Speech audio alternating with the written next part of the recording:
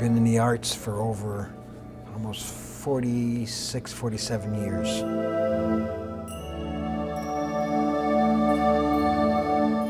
It's great exercises for anybody, for somebody that's older, somebody that's younger.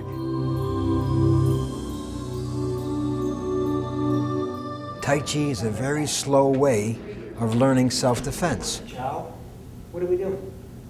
Grabbing somebody, pulling them in. It's a way of exercising, a very mild form of exercising. It's not like taking a martial arts class. So you're not going to get out there and sweat for 2 hours. Tai Chi's done very slow, very relaxed, and you move all parts of the body. Step forward, the left foot, punch, bring the palm, hand and palm up, good. Slide up the arm. All the movements are blocking and countering. So I explain to all my students that whatever you're doing, you're blocking and countering, even though you're not hitting anybody. My right hand's still making that circle. We call it a kata.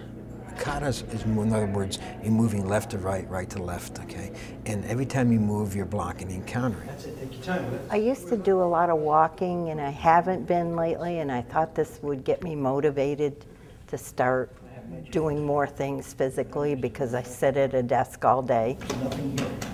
It sounded very interesting, and it sounded like it would not only be good physically, but mentally. Good. The pace is basically at your own pace. You go along. If you don't understand something, he explains it fully to you. It's great. Step off the right foot, reach out, pulling the wrist. The physical part is good because you're using all parts of your body, and it's not strenuous, but you are moving. Punch.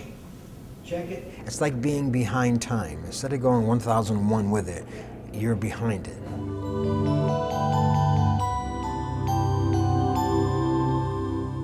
And the whole object, this looks very graceful, very pretty. It looks totally harmless.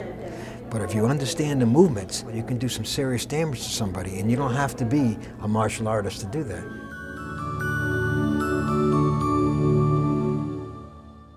If you'd like to sign up for Tai Chi at the Civic Center, call John Izzo at 785-6140.